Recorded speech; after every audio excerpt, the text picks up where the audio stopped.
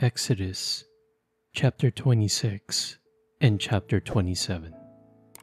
Make the tabernacle with 10 curtains of finely twisted linen and blue, purple, and scarlet yarn with cherubim woven into them by a skilled worker. All the curtains are to be the same size, 28 cubits long and 4 cubits wide. Join 5 of the curtains together and do the same with the other 5. Make loops of blue material along the edge of the end curtain in one set, and do the same with the end curtain in the other set. Make 50 loops on one curtain and 50 loops on the end curtain of the other set, with the loops opposite each other. Then make 50 gold clasps and use them to fasten the curtains together so that the tabernacle is a unit. Make curtains of goat hair for the tent over the tabernacle, 11 altogether. All 11 curtains are to be the same size, 30 cubits long and 4 cubits wide. Join 5 of the curtains together into one set, and the other 6 into another set. Fold the 6th curtain double at the front of the tent. Make 50 loops along the edge of the end curtain in one set, and also along the edge of the end curtain in the other set. Then make 50 bronze claps and put them in the loops to fasten the tent together as a unit. As for the additional length of the tent curtains, the half curtain that is left over is to hang down at the rear of the tabernacle. The tent curtains will be a cubit longer on both sides. What is left will hang over the sides of the tabernacle so as to cover it. Make for the tent a covering of ram skins dyed red, and over that a covering of the other durable leather. Make upright frames of acacia wood for the tabernacle. Each frame is to be 10 cubits long and a cubit and a half wide, with 2 projections set parallel to each other. Make all the frames of the tabernacle in this way. Make 20 frames for the south side of the tabernacle, and make 40 silver bases to go under them, 2 bases for each frame, 1 under each projection. For the other side, the north side of the tabernacle, make 20 frames and 40 silver bases, 2 under each frame. Make 6 frames for the far end, that is, the west end of the tabernacle, and make 2 frames for the corners at the far end. At these 2 corners, they must be double from the bottom all the way to the top and fitted into a single ring. Both shall be like that. So there will be 8 frames and 16 silver bases, 2 under each frame. Also, make crossbars of acacia wood, 5 for the frames on one side of the tabernacle, 5 for those on the other side, and 5 for the frames on the west, at the far end of the tabernacle. The center crossbar is to extend from end to end at the middle of the frames. Overlay the frames with gold and make gold rings to hold the crossbars. Also, overlay the crossbars with gold. Set up the tabernacle according to the plan shown you on the mountain. Make a curtain of blue, purple, and scarlet yarn and finely twisted linen with cherubim woven into it by a skilled worker. Hang it with gold hooks on 4 posts of acacia wood overlaid with gold and standing on 4 silver bases. Hang the curtain from the clasps and place the Ark of the Covenant law behind the curtain. The curtain will separate the holy place from the most holy place. Put the atonement cover on the Ark of the Covenant law in the most holy place.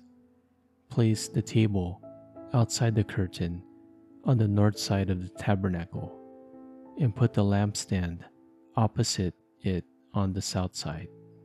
For the entrance to the tent, make a curtain of blue, purple, and scarlet yarn and finely twisted linen, the work of an embroiderer. Make gold hooks for this curtain and 5 posts of acacia wood, overlaid with gold, and cast 5 bronze bases for them. Build an altar of acacia wood, 3 cubits high. It is to be square, 5 cubits long, and 5 cubits wide. Make a horn at each of the 4 corners, so that the horns and the altar are of one piece, and overlay the altar with bronze.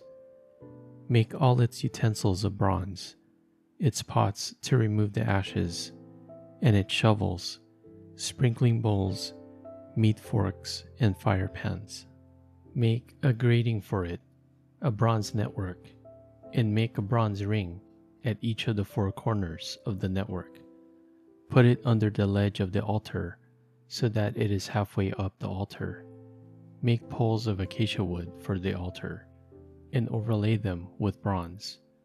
The poles are to be inserted into the rings, so they will be on 2 sides of the altar when it is carried. Make the altar hollow out of boards. It is to be made just as you were shown on the mountain. Make a courtyard for the tabernacle.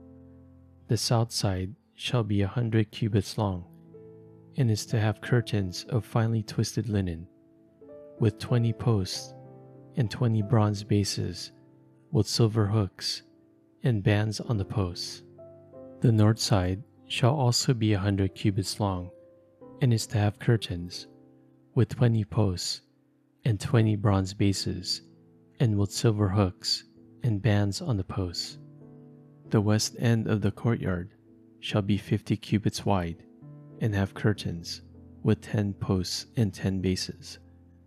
On the east end, toward the sunrise, the courtyard shall also be 50 cubits wide.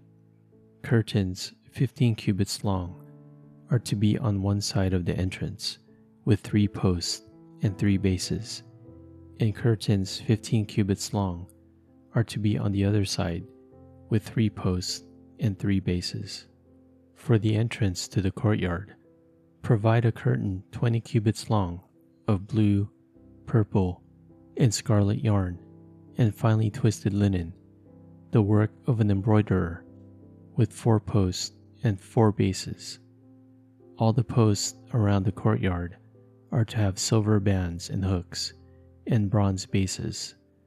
The courtyard shall be 100 cubits long and 50 cubits wide, with curtains of finely twisted linen, 5 cubits high, and with bronze bases. All the other articles used in the service of the tabernacle, whatever their function, including all the tent pegs for it, and those for the courtyard, are to be of bronze. Command the Israelites to bring you clear oil of pressed olives for the light, so that the lamps may be kept burning. In the tent of meeting, outside the curtain that shields the ark of the covenant law, Aaron and his sons are to keep the lamps burning before the Lord from evening till morning. This is to be a lasting ordinance among the Israelites for the generations to come. Matthew chapter 25, verse 1 to 30. The parable of the 10 virgins. At that time, the kingdom of heaven will be like 10 virgins who took their lamps and went out to meet the bridegroom. 5 of them were foolish and 5 were wise. The foolish ones took their lamps, but did not take any oil with them. The wise ones, however, took oil in jars along with their lamps. The bridegroom was a long time in coming, and they all became drowsy and fell asleep. At midnight, the cry rang out, "Here's the bridegroom, come out to meet him." Then all the virgins woke up and trimmed their lamps. The foolish ones said to the wise, "Give us some of your oil, our lamps are going out." "No," they replied, there may not be enough for both us and you. Instead, go to those who sell oil and buy some for yourselves." But while they were on their way to buy the oil, the bridegroom arrived. The virgins who were ready went in with him to the wedding banquet, and the door was shut. Later, the others also came. "Lord, Lord," they said, "open the door for us." But he replied, "Truly I tell you, I do not know you. Therefore keep watch, because you do not know the day or the hour." The parable of the bags of gold. Again, it will be like a man going on a journey, who called his servants and entrusted his wealth to them. To one he gave 5 bags of gold, to another 2 bags, and to another 1 bag, each according to his ability. Then he went on his journey.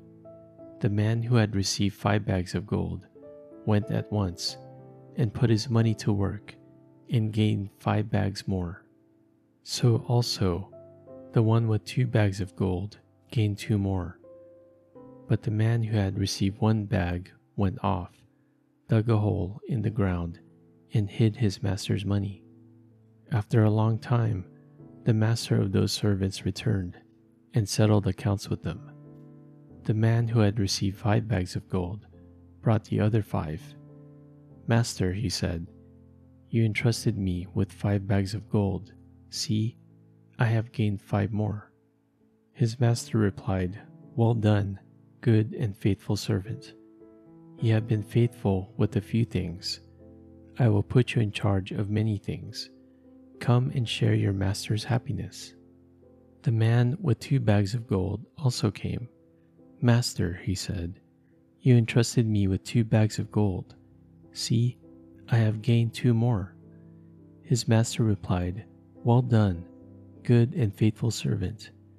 You have been faithful with a few things. I will put you in charge of many things. Come and share your master's happiness." Then the man who had received 1 bag of gold came. "Master," he said, "I knew that you are a hard man, harvesting where you have not sown, and gathering where you have not scattered seed.